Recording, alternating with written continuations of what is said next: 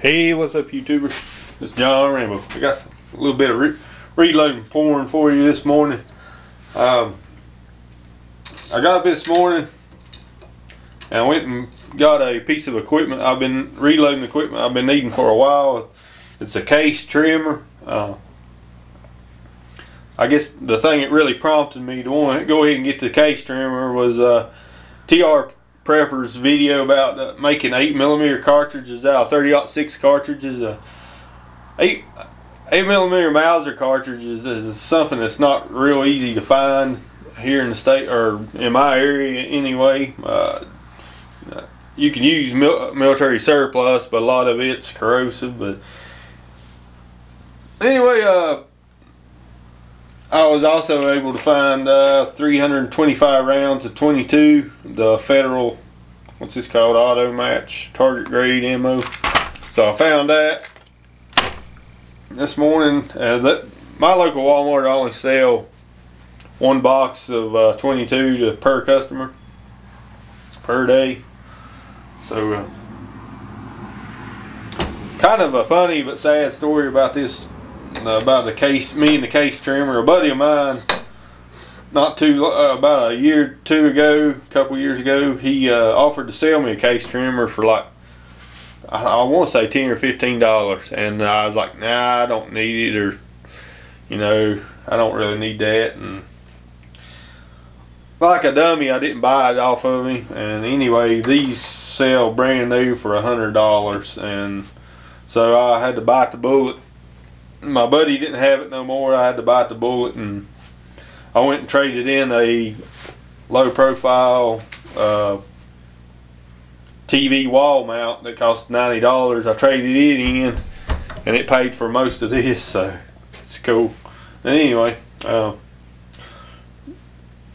show you a couple of reloading books I like. This is the reloading book I like the best, is the Hornady. These are about the only two I have, really. I got the Hornady book and Nosler. I like the Hornady the best. It seems like it's just set up better as far as the books are concerned. Anyway, I'll reload it. I'm going to trim a few for you here. Talk a little more.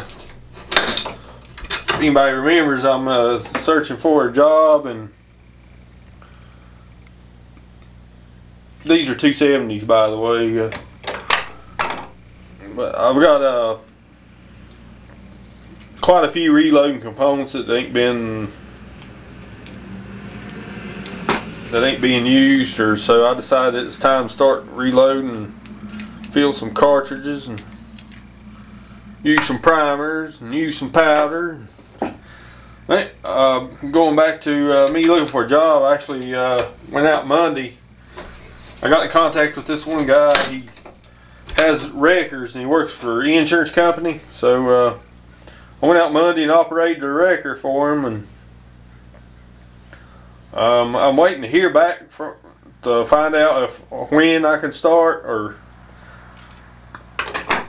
but running a wrecker is going to be a new experience for me, a new adventure, I guess. I always worked in factories, and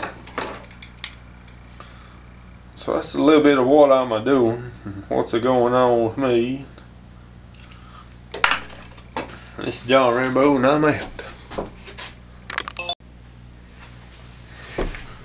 Yeah, I'm back. Now I got all these trimmed and deburred. This is my hand primer. It works pretty quick. I gotta open the thing up here.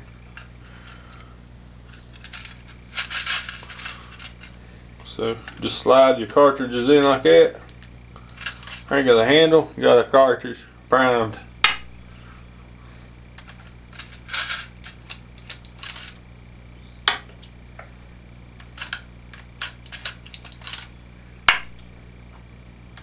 I got about 90 of these 270s to do today, so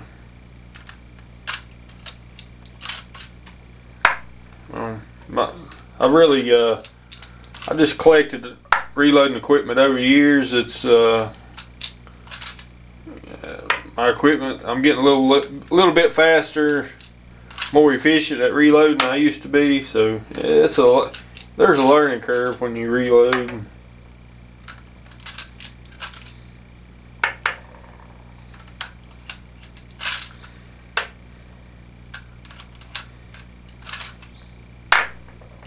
I like this hand reloader a whole lot better than I like these things on the presses.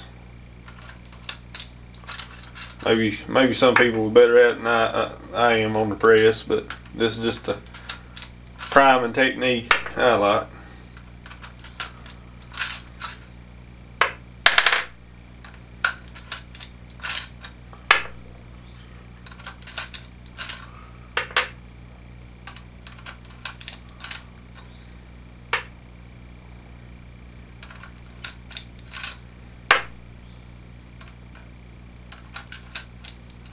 And there's all those are primed.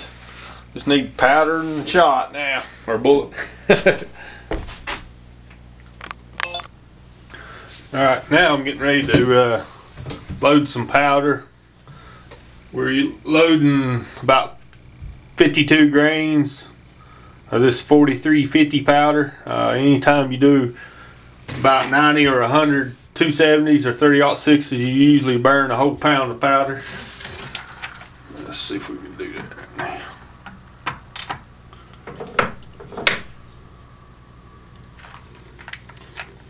You can do this for a few of them, then you have to start taking the whole thing.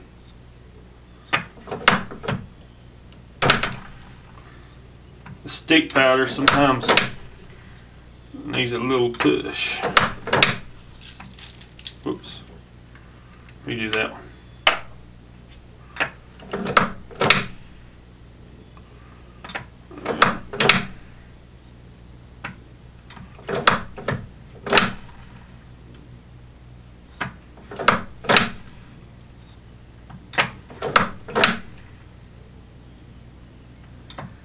Go back here to the third row.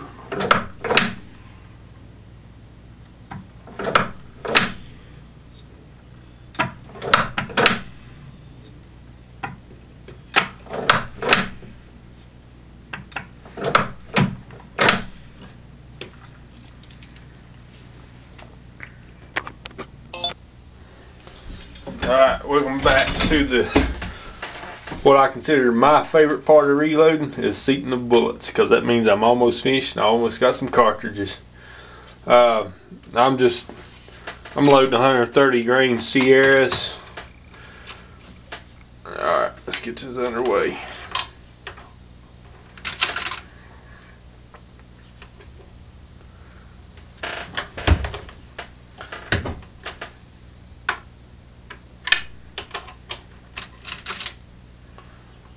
One at a time. It's a slow go, but you know what? It works.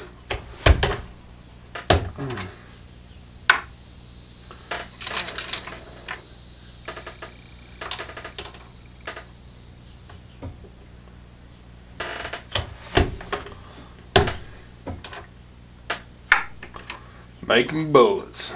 I love it.